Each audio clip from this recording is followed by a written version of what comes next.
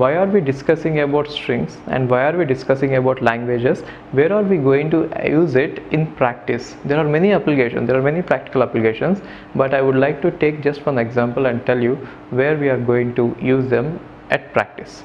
Okay, so you can consider the C programming language. Let us assume we have the language, the C programming language. Okay, if you look at the C programming language, what are the symbols that we type when we are writing a program? Maybe you type the symbols like this: small a, small b, so on, small z, capital A, capital B, so on, capital Z, 0, 1, so on, 9, and some special symbols like plus, star, so on. So this is a finite set. We are going to always use a finite number of symbols in order to represent a C program, in order to type a C program. And now you can call this as sigma for the C program. So the alphabet for any C program is going to be this. The alphabet for any C program is going to be this, which is obviously a finite.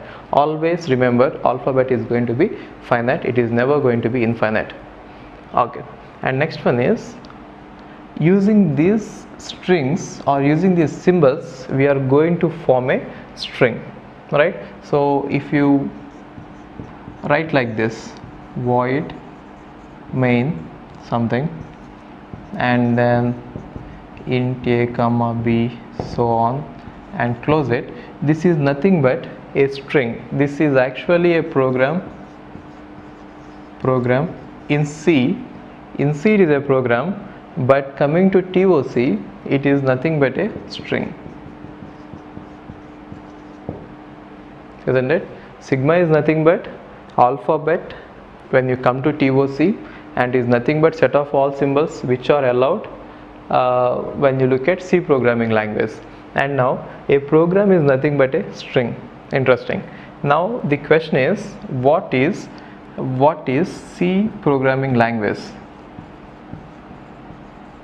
What is C programming language? C programming language is nothing but set of all valid programs. Set of all valid programs. So when I say, the important word is valid, which means there can even be invalid programs which will give you some error when you are going to compile it or when you try to run it. So the interesting question here is, what are the valid programs, and given any program, how can I say that the program is valid and the program is invalid, right? So first question is, how many strings will be there in the C programming language, or how many programs are possible over C programming language? Answer is infinite. You can write any number of valid C programs, like let us say P1 is a program, P2 is a program, P3 is a program, so on, infinite. So the C programming language is going to be infinite. Now the next question is, given a program Pn, given any program Pn, how can you say that it is valid? We can say that it is valid if the program is present in this set, in this language. Now the question is, how can I find out whether a given string is in the language or not? Or let's go to C programming language.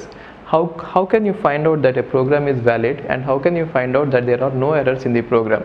So smallest thing, maybe the naive answer is, you can ask me to save set of all possible programs on a computer, and then just check if this program Pn is a part of that all the programs or not, which means that the smallest solution or the simplest solution we can think of is, save all these programs on the computer, and given a program, go on scanning programs one by one, and if there is a match, we can say that it is valid. But the problem with this is, any computer will have a finite memory, but then the number of programs possible is infinite. So obviously we cannot do this. So we are mainly interested in this. Given a language and a string, Now the interesting question I want to ask is whether this string is present in this language or not. If the language is finite, yes, you can enumerate all the strings in your memory, and then given a string we can scan all these strings one by one and we can check if this is present or not. But the problem is, if the language is infinite, obviously we cannot store all these strings in the language on a computer. Therefore entire thing boils down to small point. I am going to erase this, please make a note of it.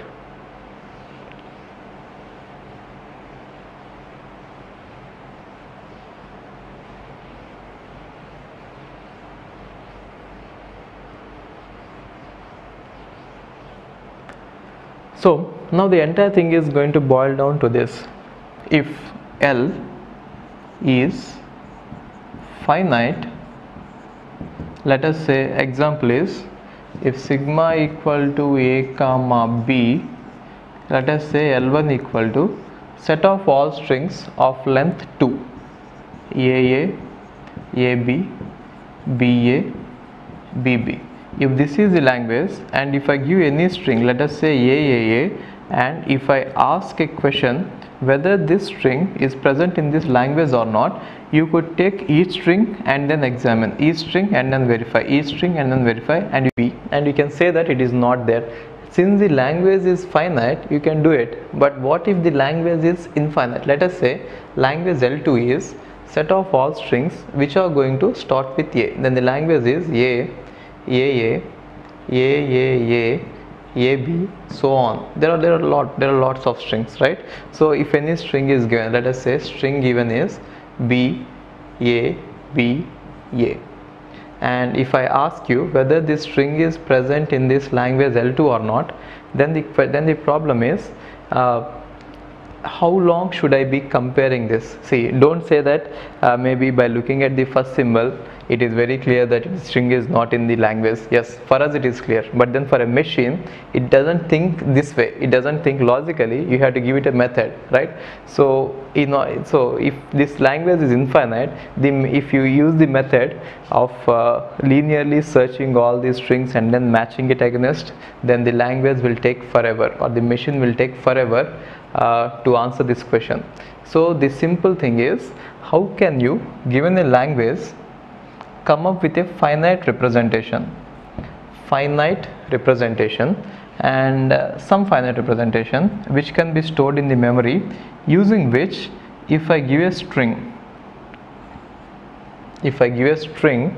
now you should be able to say yes, this string is in the language, or no, this string is not in the language. Now for a language I want a finite representation. Whatever you could do, I want to store it on a computer in a finite amount of memory and then execute on this using this, and given a string to this finite representation, I want to say whether this string is present in the language or it is not present in the language. That is the simplest thing. Okay, so maybe let's take an example and see what this finite representation could be. Okay,